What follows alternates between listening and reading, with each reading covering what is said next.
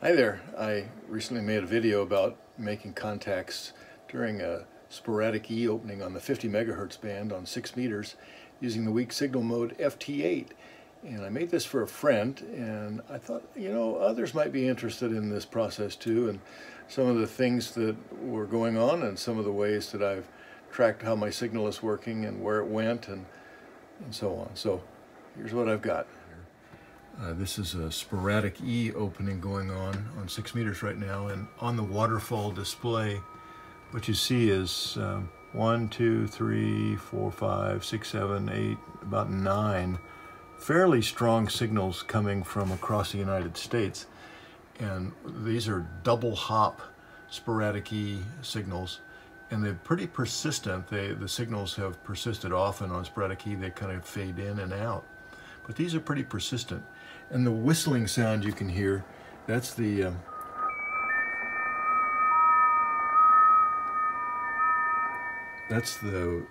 signal, the FT8 signal that's being sent. And this map shows where I have been seen in the last 30 minutes. I'll change it over to an hour to give you a better perspective.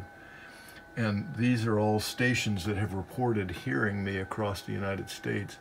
You can see here's the first hop right here in the Kansas, Colorado area, and the second hop's along the eastern seaboard. So pretty amazing signals today on the 6 meter amateur band, the 50 megahertz band. And I've probably worked 10 or 15 stations. This is the best I've seen it ever on this mode, or this propagation mode. I didn't experience it in Alaska. It's often very sporadic. Often the signals kind of come and go in a few minutes, and you have to grab signals when you see them. This one, it just seems to continue on and on. I'm using this this weak signal mode called FT8, and what it does is it transmits every 15 minutes and then every 15 seconds, and then receives in 15 seconds. And what you're seeing here is the stations that are being decoded on the band right now, and that's a fair number. Well, that's a lot for the 6 meter band. Often on the 6 meter band there's only one person, or more often none. And so these guys in blue, they're calling CQ, in other words, calling anyone.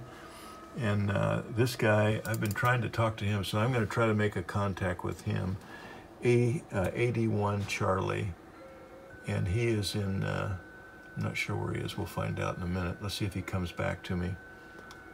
He's got a fairly strong signal. He's 2 decibels above the noise level. That's pretty strong, so we'll see if he's, no, he didn't hear me. He's trying again, so I'll try him again. This is all automatic. Once I set up to who I'm trying to talk to, it just goes right on through. And let's see if he comes back to me on this go around, or on the listen cycle now. And 81 Charlie, you gonna come back to me?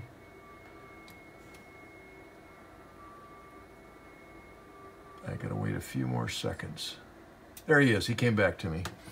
All right, and he's reporting that I'm 1 decibel above the noise floor also, so I'm gonna see where he is. 81 Charlie. His name's Jim, and he's in Brighton, Colorado. And so we're gonna finish this very quick connection.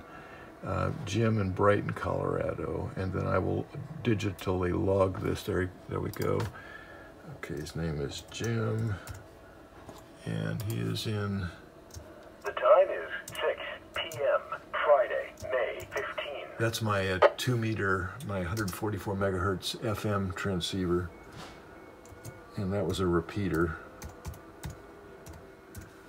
Right. Okay, so I recorded where he is. I always, just out of interest, put where they are. So, and I have, he's given me, you can see the exchange of signal reports. So he called CQ, I called him and told him where I was. I told him I'm in the grid square 80.